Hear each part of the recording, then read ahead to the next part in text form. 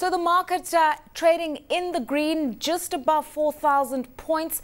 Last week, volatility of the shilling and weakness weighed heavily on the markets. What's the story today? Thanks a lot. I think it's the shilling. Last week we saw the shilling sway the market a lot, and it was especially very clear on Tuesday when the shilling took, set the record all-time low, and that same day we saw the NSE drop about 17 points. And it's also the same Tuesday that the planning minister announced, released the economic survey report for 2010. And actually the minister expressed some level of bearishness in the economy, pegging the growth at 3.5 to 4.5%. Actually, this has really weighed on the market last week.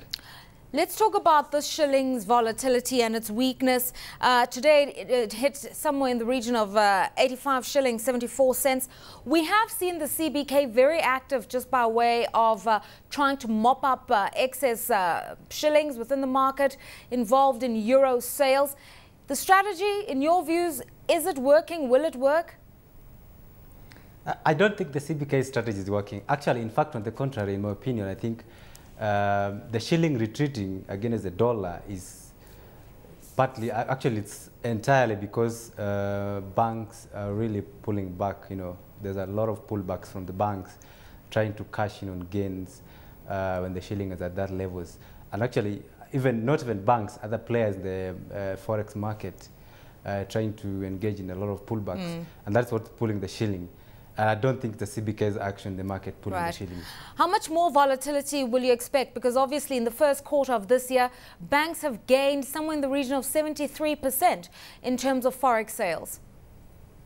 Yeah, actually that's true. And despite what I'm trying to say, that banks pullbacks, you know, it's huge, it's massive for them. If you look at the Q1 across all the spectrum of the financial sector players, forex line item was huge. In fact, some banks tripling their forex income, and this is because of pullbacks, booking gains for the shilling. And how much volatility the economy can take, it's really, I don't think the economy can shrug off this. And in my opinion, it's not a good sign for the economy. Right. We will see some companies reporting their results and incurring huge forex losses just because of the shilling's volatility. All right, let's talk about some of those company results. Sasini results out, revenues up in the region of 39%, boosted interestingly by growth in sales for Arabica coffee, which is really where Kenya struggles a lot. Now, the agricultural sector is really where they are susceptible to the exchange rate. Explain Sasini's results to us. Sasini results, I think probably the market had seen this. You have a combination of factors, a matrix of issues dictating the company's fortunes, the market. You have an exchange rate volatility. You have oil, crude prices surging. You have a drought, which really impacted the production capacity.